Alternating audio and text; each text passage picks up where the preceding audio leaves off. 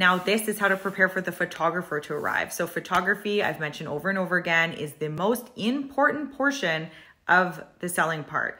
Home buyers have 10 seconds to decide whether they like your house or not. How are they going to decide? From the photos. Make sure the photos look great.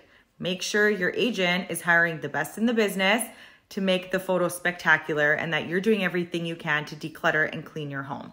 Once the photographer arrives, they will do a once over of the property. They will open the blinds exactly how they like. So all the lines are super straight across and everything looks great. They'll turn on every single light in the home.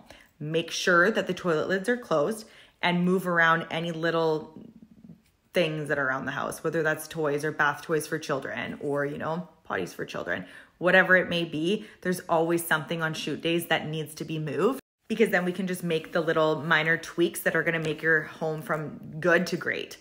More often than not, it's just little things. Pillows need to be fluffed. Blankets need to be moved. Garbage can needs to be removed. Soap dispensers, scrub brush, toothbrushes, extra towels, not fresh towels. All of that usually get removed, but it's for the best because then a buyer can envision themselves living there versus staring at your towel that's crooked or dirty.